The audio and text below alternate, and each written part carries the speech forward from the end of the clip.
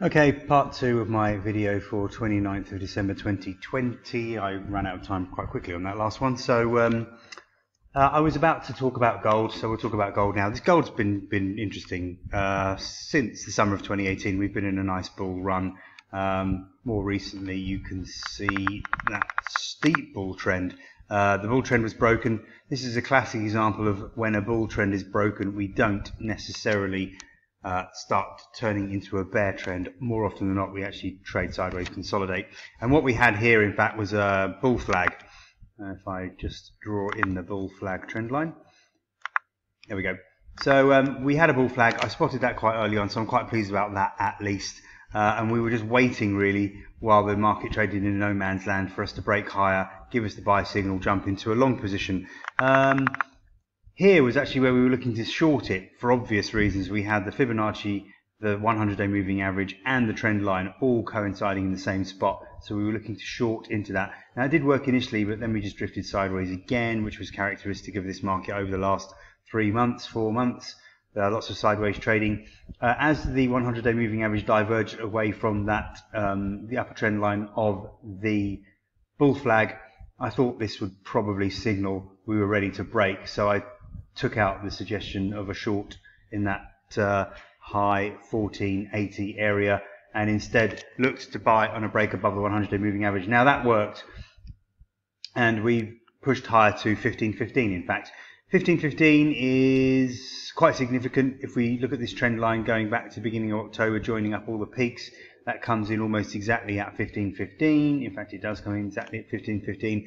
61.8% fib is also at 1515, 1514, 1515. So there's no huge surprise that we've rejected that level. Now, it's less important than the fact that we've broken above the bull flag in a bull trend, but that doesn't mean that we can't reverse from 1515, maybe get down to 1492, which could hold the downside because I'm still longer term bullish. But I wouldn't rule out, gold is a funny old thing. Gold can spike down, have a violent spike down, take out all the longs and then move. So just be aware of that. It's not out of the question that we come down as far as 1475. Now hang on a sec, I'm just going to redraw that trend line because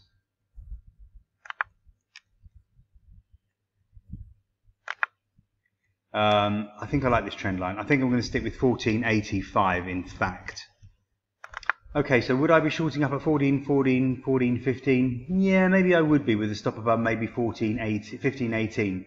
Because it's a relatively low risk trade. And if we do dip down, yeah, we could certainly see the mid 1490 area. And I will be recommending a long down in the mid 1480 area. We are overbought, so it wouldn't surprise. But I wouldn't go mad on these shorts. I'd keep it quite small, keep it quite tight. And you're definitely going to have to be prepared to buy back into a long position on a break above 1519. Oil's had a significant breakout too. Now then, look, this chart goes back to beginning of the year.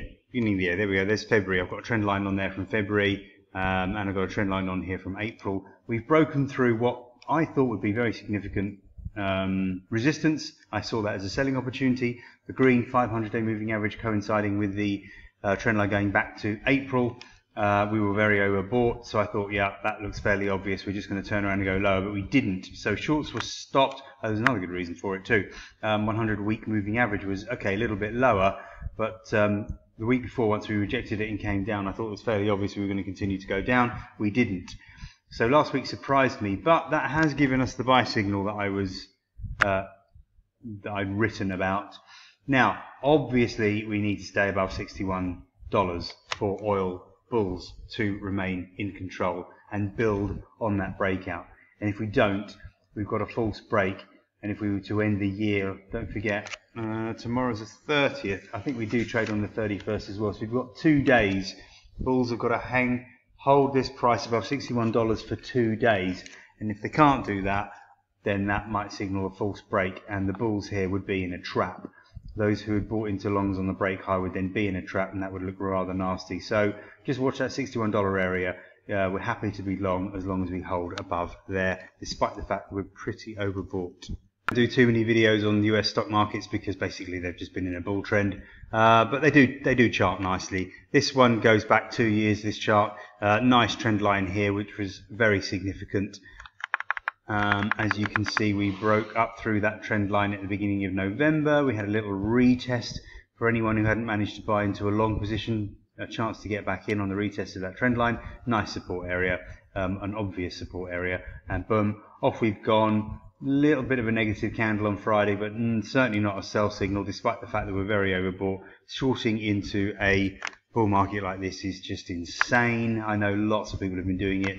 I get plenty of comments and emails asking me to help people who happen to be trapped in a hideous short position. Just don't do it. It doesn't make sense, because the problem is, even when you are right and you have picked a top, more often than not, the market doesn't crash, it doesn't collapse, and just trades sideways. Okay, sometimes you do get little moves like that, but more often than not, you're looking for an even bigger move anyway. It's much easier just to sit back and buy the dips. I'm just throwing some trend lines on here to see if I can make sense of anything. Not really. Maybe I'll leave that one on. Anyway, look, we're going up. We remain buyers of dips, and I won't get bearish about stock markets until we see something like a big head and shoulders pattern, or something that tells me that the sellers are starting to take control of this market. They're certainly not at the moment. This is a weekly chart of the DAX as we approach the all-time high up here at 13,596, holding below it. So clearly the European stock market, certainly the DAX, they got a hell of a lot of catching up to do with the US stock markets, who have been powering ahead for a number of years. It would be interesting to see a break above 13,600. So I assume that would be a nice buy signal, so it would be something worth getting into. We're only about 300 ticks away from a buy signal. Who knows, maybe we'll even cover that over the next 2 days. Okay, that's it for me for this week, for this year, in fact. If you are watching this video on a delayed basis, I'm going to show you, just 1 second. Okay, if you're watching this video on YouTube and you're not a subscriber, then you're watching it a few days late. I sometimes do release these a few days after I've released them for subscribers.